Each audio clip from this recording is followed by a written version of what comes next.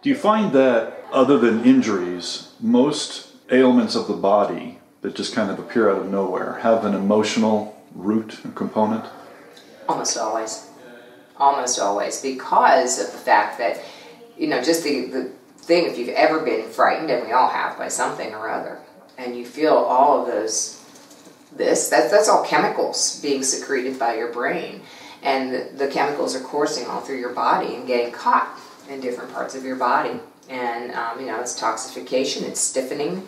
People, you might hold something, like I want to hold on because I feel insecure. There are all these things.